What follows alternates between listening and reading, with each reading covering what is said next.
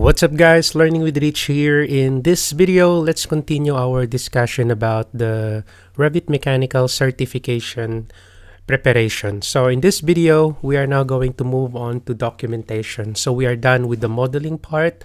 So this time, let's discuss about the documentation.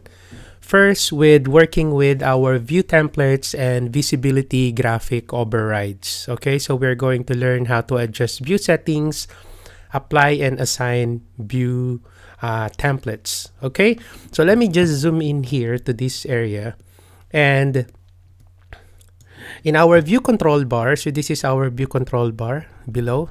So this is our view control bar. You can also go to your properties palette. Okay, so here on our properties palette or view control bar, we can adjust the detail level, and I want you to pay attention to how it affects ductwork and piping. So this is the detail level. So if I'm going to select this one, the first one here is coarse. So if I select the coarse here, so what will happen? So you will notice the coarse detail level, it changes the duct and pipe to single line. Okay, so I want you to be aware on what is going on as you change the detail level. So if I change this to medium, okay, so what happens is the duct becomes double line and then the pipe becomes single line. Okay, so as you can see, that's our pipe. So let me zoom in there, and then let me change this back to coarse. So it's single line. Same with your duct, single line as well. So if I change that to medium, your duct is becoming double line, but your pipe is still single line. Now if I change this to fine, so that's the only time that it will returns back to double line, your pipe and then your duct. Okay, now when view settings are not available, you can check the view template in our properties palette. So if I'm going to move the slider down here, so you can see here view template. Okay, so currently the view template that is applied here on my project is mechanical plan. So what is view template? So if I go to the view tab, so here you can see the definition. So view template, so it creates, edits, or applies standardized settings to views. A view template is a collection of view properties such as view scale, discipline, detail level, and visibility settings that are common for a view type. So we use the view templates to standardize settings for views in a project. So basically, this is one of the things that you need to set up when starting your project. So you need to set up your view template.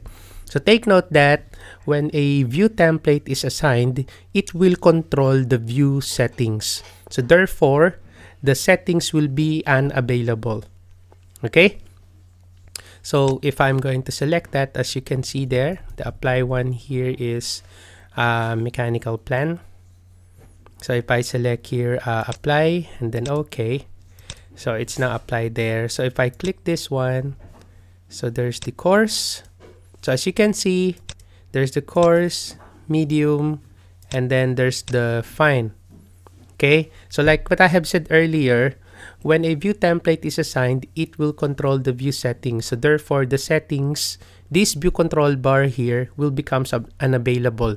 But why is it I was still able to change the detail level? So if I'm going back to the view template here and see the mechanical plan, so you will notice here the detail level medium here is unchecked.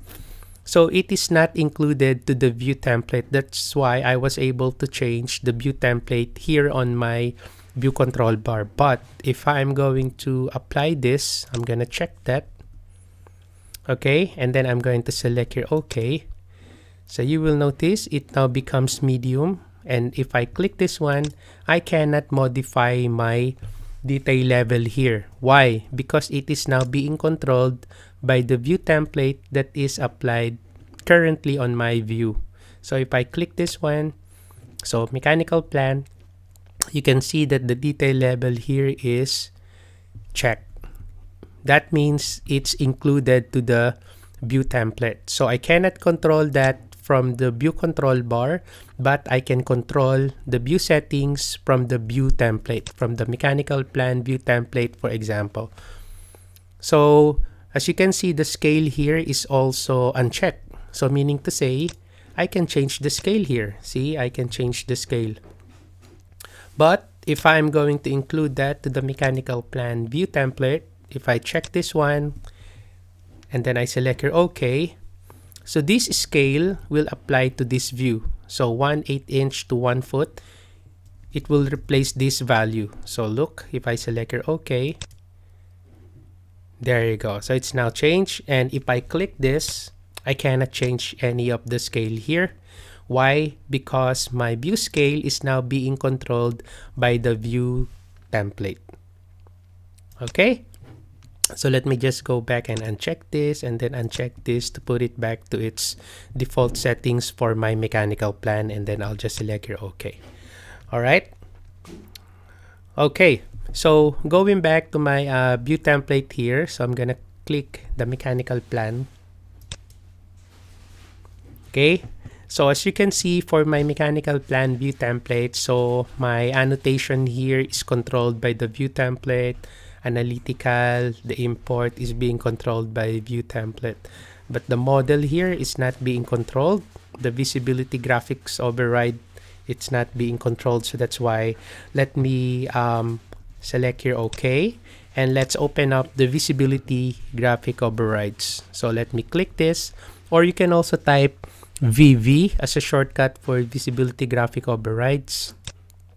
Click that. So as you can see, I can change here the visibility graphic overrides for model categories. So I can uncheck and uncheck the visibility of the 3D model. But if I go to the annotation categories, you will notice that I cannot control this. I cannot control this. I cannot control this. Why? Because as you can see here on our mechanical plan, it is being controlled by the view template. Okay, so aside from that, another important thing that you need to see here is the view range. So the view range here is not being controlled by mechanical plan. So the view range, if you click the edit here, so you can change the view range. You can change the top, the cut plane, the bottom, and then the view depth here.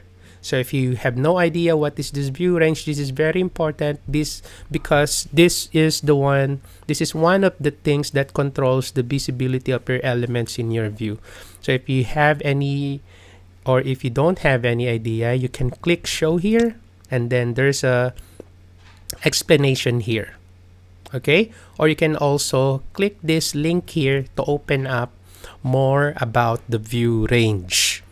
Okay, so the view range, since it's not being controlled by the mechanical plan here, the view template, so you can access that here on your properties palette.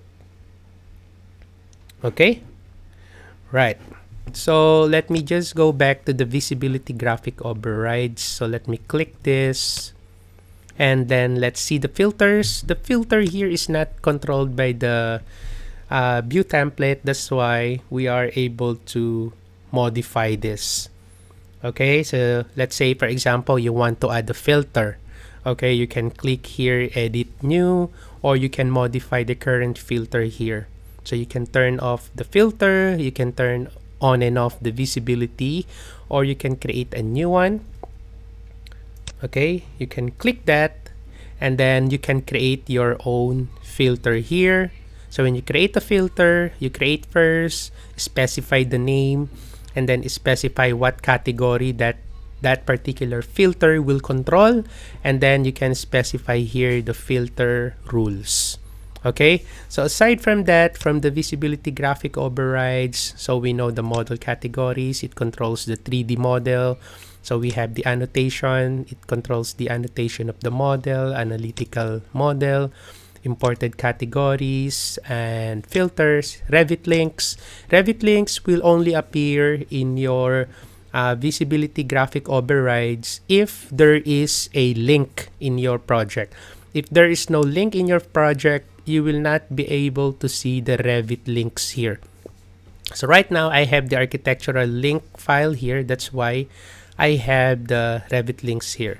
So again, I can control the visibility here, like uncheck that link and then okay. There you go. So it's now hidden. All right. So let me just go back there. Revit links, check. So if you have a work set in your project, you will be able to see another tab here, which is the work sets. Okay. And then I'll just select here apply here to show again my architectural link. After I check it, apply. There you go. And then okay. All right. So for your exercise, so I want you to explore more about your visibility graphics override, although it's not that difficult. So you only have here few tabs and it's easy to understand, like what is the lines, patterns, transparency, the cut here, and also your view template. So view template, this is very important to your project when you set up. So I just want you to be familiarized with your view template and visibility graphics override, because this is part of your examination. So hopefully you have something, you'll have learned something from this overview for the view template and visibility graphics override. So thank you for watching, guys. Have a nice day.